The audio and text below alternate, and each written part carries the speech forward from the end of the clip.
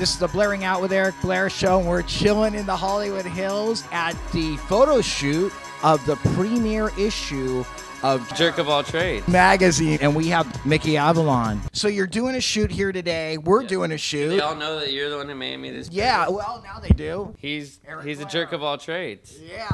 I Now, threw that in there. you need to definitely tell us about your relationship with Maggie St. Thomas as a photographer and what makes her great.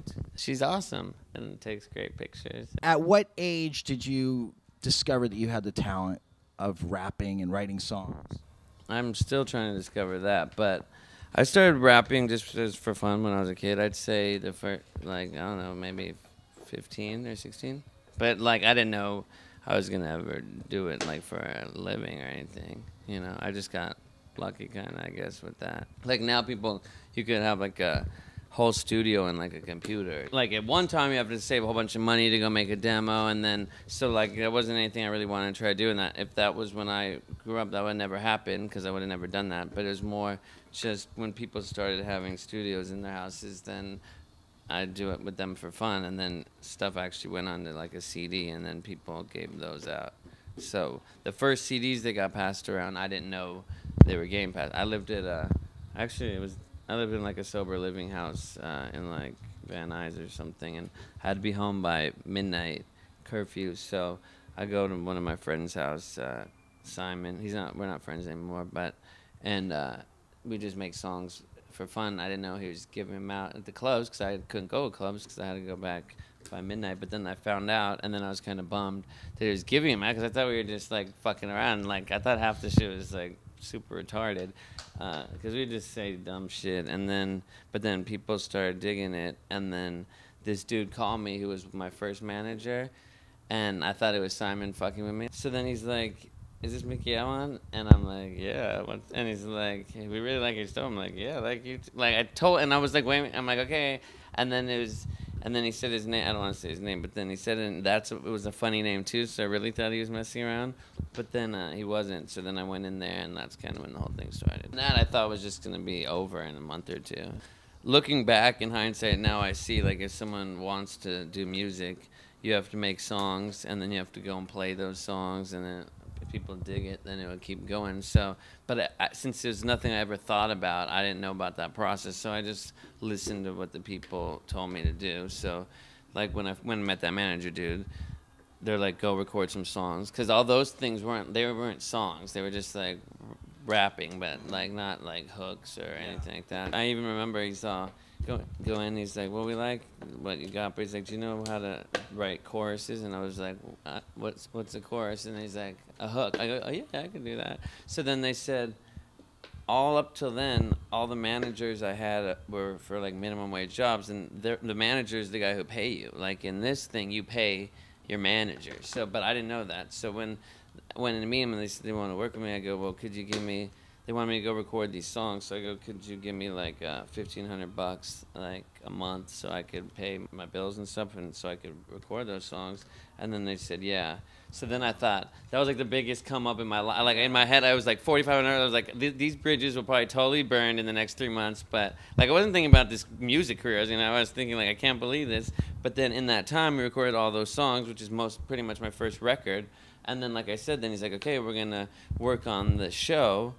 And there's nothing I've ever done. I wasn't a theater kid or music. I didn't do any of that stuff. So, but I was just going with this whole thing. It just kind of came. And ignorance isn't always bliss, but this was a thing where being naive to the whole process was a good thing. And besides Simon passing the CDs out, I worked at a pizza shop in Venice. It was called Bravo Pizza. We'd wrap them in LA Express tranny ads and escort ads and give them out. So the first gig was at the Roxy. I've never really been stage fright kind of. It's just anything you do for the first time is so. Had my back to the crowd, and then I knew once I got into the song, then I could just focus on the song and I'd be fine. So half verse in, I turned around, and everyone already knew all the words for all the songs because we gave them out, and they were singing along, and it was just a trip, and then kind of went from there. What is the hardest thing that you feel that you've had to overcome in your life to be where you're at?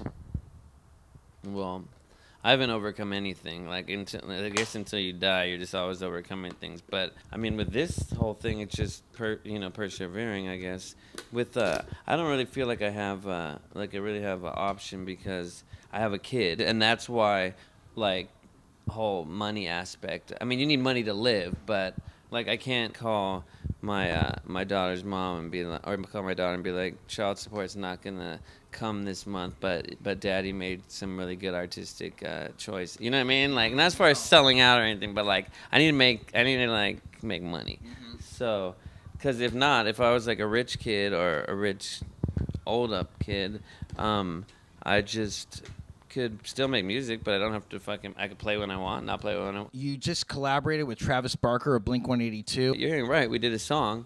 We did 2 songs, but I just didn't know if he was gonna put them on his album or because there's political stuff. Because I just got my record label and stuff. But we did do a song, and actually, it's more than you even know for your question because it's called Fast Life, and it's a good song, a super good song, and a really good friend of mine, Andy Irons, who recently passed away.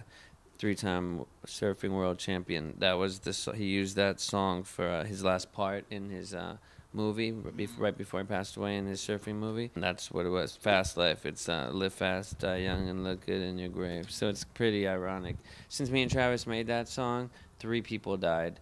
And 3 people associated in the whole thing. His assistant, Little Chris, who's the guy who brought me in there to work with Travis on the song.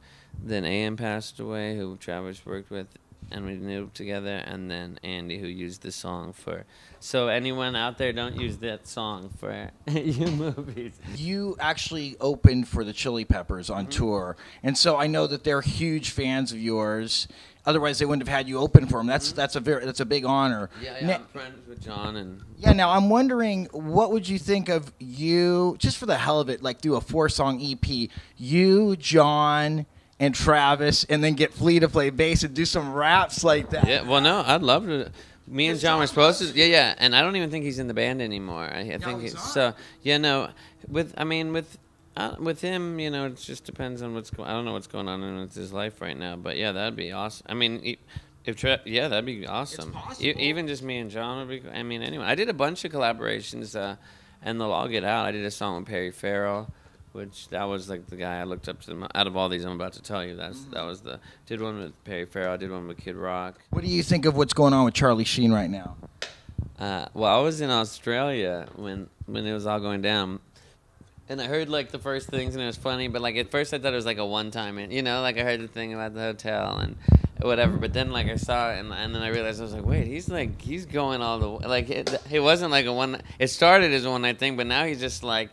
I mean, I think it's all good. It's all funny, but the only problem with the whole thing, because it is, you know, live and let live, it's just that he has 2 little kids. You know what I mean? If it wasn't for the kids, like, I would totally be championing the whole thing, because he's literally, without actually holding the pipe and hitting, he's basically smoking crack, like, on the news. Like, he's like I said, it's not on camera, but we're probably talking some of those rants, or he's just been up for fucking I mean, he's got. I mean, anytime you got the whole world quoting, like saying your quotes, like Tiger Blood is like now in the fucking Webster's dictionary. Wow. I mean, I don't know if it is, but yeah, he's just. I mean, shit. When I'm an old man, if I could have little pretty hookers hanging out with me and taking care of me, fucking getting high with me, I must have done something right.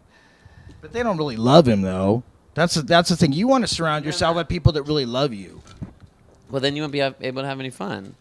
What? You don't want people to... People that love you don't let you hurt yourself. How would you define the word love? I don't know. I don't know anything about it. Are you a spiritual person? I mean, I don't know. I believe in spirits. I mean, I believe in more than all this. So I guess, yeah. I mean, I don't like pray or nothing like that. But I'm reaching out for Nirvana, one bag at a time. What brings you the most peace in your life right now? God, sleep. I guess. No, I don't know. Honestly, my meditation is probably just like watching reality TV. I mean, I just zone out, like, because then sometimes I'll be like, this is so. I'll come to, And I'm like, what are you doing? But it's really that that's like pretty, like the most out of my head I could be, you know, because it's like I'm not home much. I'm gone, like not even in this town. And then when I'm here, it's usually like I'm super super beat. So I'll think like, God, you gotta do something with yourself. And then I'm like, wait, what are you talking about? You've like been away. You've been like playing every night for so long. Just relax. And so this is more like veg out, you know. Like there's nothing I gotta do when I'm here unless I'm here for like a stretch. And if I'm here for a stretch, I'm probably recording and doing stuff like that. So right now I'm pretty busy. Like I just got back from Australia and then I go to Canada. But then I actually have a minute off, and that will be. And we finally got some songs out. Like they're whole, you know, taking forever with the record, and I got off my record label so I can get it out. But since still it takes a minute to rap, you know, do it right. Plus, my record label, old one, owns a bunch of my stuff, so the songs will get out. Those songs will get out. Like I mean, they'll get out just so people can have them. The money thing doesn't really matter. But we're going to be giving out other songs, like a few a month. So like we took a bunch to Australia and they got picked up on the radio. But they're like these free cards, and then you get like 2 songs a month or something. And then we'll put out like the whole 12 at a time. But I got like 100 songs, so it's not. The record hasn't taken forever because I didn't have the work, and it hasn't taken forever because I was doing like a Chinese democracy. It just like I said, all this bullshit. And I try to do things. I got to where I got doing things my way. Then you try to like take to the next level and deal with all these fucking idiots. And then I should have done it my way the whole time because those were the only mistakes I made by trying to be like humble and listen because I didn't, you know, listen to someone who I thought knew better about this stuff.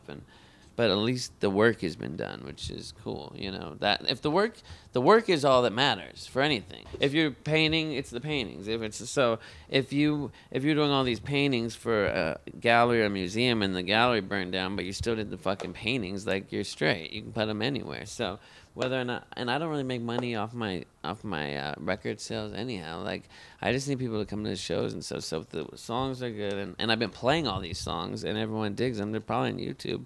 So I go to Australia every year for the last 4 years, but this year we went to Perth for the first time, and they broke the barricades, and that's on YouTube. They broke the barricades and rioted at the end. It was insane. Like, so, and I haven't put a record out in 5 years. Favorite collaborations? Probably Perry Farrell. It wasn't necessarily my favorite. It's probably actually, I mean, not because of Perry, just the producer was a schmuck and all this stuff, but probably the least good song, but the fact that I worked with Perry. And my friend Elijah Blue, yeah, we make some cool songs. He's in Berlin right now, and he's trying to get me to fly. I think I'm gonna fly. He's gonna fly me out there soon. You know why he's in Berlin, right? You know what the mystique about Berlin is, correct? Well, yeah, because he even said, "Come out, we'll be like Bowie and Iggy." And all that stuff. Yeah. The trilogy, the Berlin trilogy. So he's fully like that. So yeah, that's what we're trying to do. We did Mickey's Girl and Suicide, and on Mickey's Girl. Elijah sings "Look Out for Mickey's Girl," and he sounded exactly like Lou Reed. And Lou Reed, he gave us permission. Usually you have to give up all the money, if we put it out, he'll take all the money. But just the fact he doesn't give he doesn't let people do that. So Lou Reed. So there it is. Blairing Out with Eric Blair show on the set of Jerk of All Trades magazine with Mickey Avalon signing off. The Blairing Out show. That's the thing. You want to surround yourself with people that really love you. Well, then you won't be able to have any fun. What? You don't want people to... People that love you don't let you hurt yourself. How would you define the word love? I don't know. I don't know anything about it. Are you a spiritual person? I mean, I don't know. I believe in spirits. I mean, I believe more than all this. So I guess, yeah. I mean, I don't pray or nothing like that. But I'm reaching out for Nirvana, one bag at a time. What brings you the most peace in your life right now? God, sleep. I guess. No, I don't know. Honestly, my meditation is probably just like watching reality TV. I mean, I just zone out, because then sometimes I'll be like, I'll come to, and I'm like, what are you doing? But it's really that that's like the most out of my head I could be, you know, because it's like I'm not home much. I'm gone, like not even in this town. And then when I'm here, it's usually like I'm super, super beat. So I'll think like, God, you gotta do something with yourself. And then I'm like, wait, what are you talking about? You've like been away, you've been like playing every night for so long. Just relax. And so this is more like veg out, you know. Like there's nothing I gotta do when I'm here unless I'm here for like a stretch. And if I'm here for a stretch, I'm probably recording and doing stuff like that. So right now, I'm pretty busy. Like I just got back from Australia and then I go to Canada. But then I actually have a minute off, and that will be. And we finally got some songs out. Like their whole, you know, taking forever with the record, and I got off my record label so I can get it out. But since still it takes a minute to rap, you know, do it right. Plus, my record label, old one, owns a bunch of my stuff, so the songs will get out. Those songs will get out. Like I mean, they'll get out just so people can have them. The money thing doesn't really matter. But we're going to be giving out other songs, like a few a month. So, like we took a bunch to Australia and they got picked up on the. Went out there, don't use that song for your movies. You actually opened for the Chili Peppers on tour, and so I know that they're huge fans of yours. Otherwise, they wouldn't have had you open for them. That's a big honor. Yeah, I'm friends with John and. Yeah, now I'm wondering, what would you think of you, just for the hell of it, like do a 4-song EP, you, John, and Travis, and then get Flea to play bass and do some raps like that? Yeah, well, no, I'd love to. Me and John were supposed to. Yeah, and I don't even think he's in the band anymore. I think he's so. Yeah, no, with him, you know, it just depends on I don't know what's going on in his life right now, but yeah, that'd be awesome. I mean, yeah, that'd be awesome. It's possible. Even just me and John would be. I mean, anyway, I did a bunch of collaborations, and they'll all get out. I did a song with Perry Farrell, which that was like the guy I looked up to. Out of all these I'm about to tell you, that was did one with Perry Farrell. I did one with Kid Rock. What do you think of what's going on with Charlie Sheen right now? Well, I was in Australia when it was all going down. And I heard, like, the first things, and it was funny, but, like, at first I thought it was, like, a one-time, you know, like, I heard the thing about the hotel and whatever, but then, like, I saw it, and then I realized, I was like, wait, he's going all the way, like, it wasn't, like, it started as a one-night thing, but now he's just, like, I mean, I think it's all good, it's all funny, but the only problem with the whole thing, because it is, you know, live and let live, it's just that he has 2 little kids, you know what I mean? If it wasn't for the kids, like, I would totally be championing the whole thing, because he's literally... without actually holding the pipe and hitting, he's basically smoking crack, like, on the news. Like, he's like I said, it's not on camera, but we're probably talking some of those rants, or he's just been up for fucking I mean, he's got, I mean, anytime you got the whole world quoting, like, saying your quotes, like, Tiger Blood is, like, now in the fucking Webster's Dictionary. Wow. I mean, I don't know if it is, but, yeah, he's just... I mean, shit. When I'm an old man, if I could have little pretty hookers hanging out with me and taking care of me, fucking getting high with me, I must have done something right. But they don't really love him, though.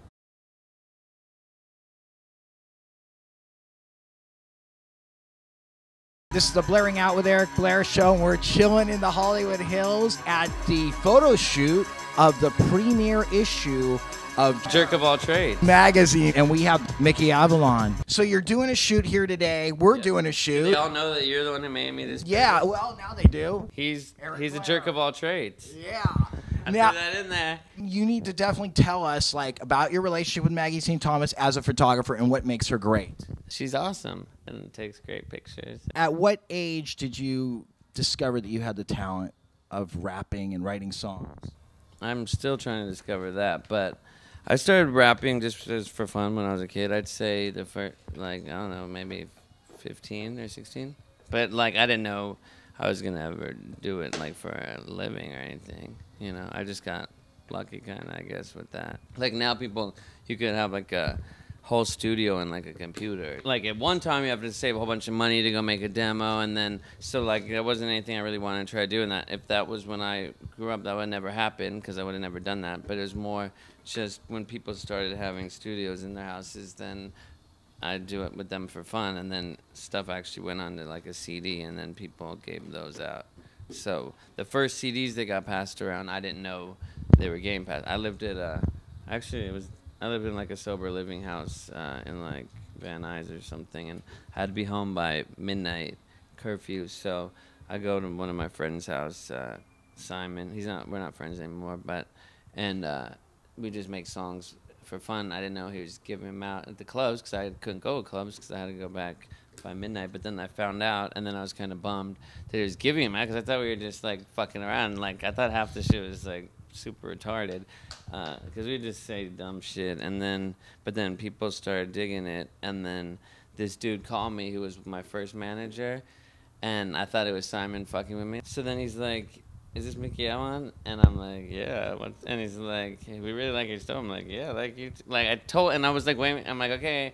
And then he said his name. I don't want to say his name, but then he said it. And it was a funny name too. So I really thought he was messing around, but then he wasn't. So then I went in there, and that's kind of when the whole thing started. And that I thought was just gonna be over in a month or two.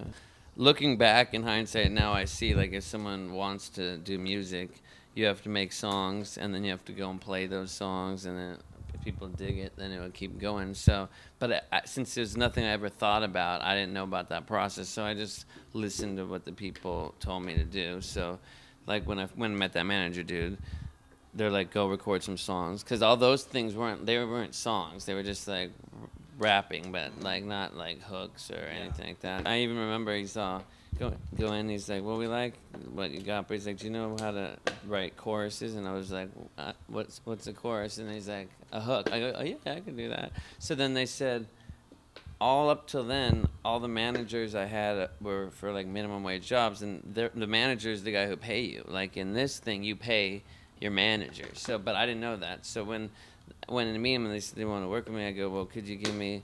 They wanted me to go record these songs, so I go, "Could you give me like $1,500 like a month so I could pay my bills and stuff, and so I could record those songs?" And then they said, "Yeah."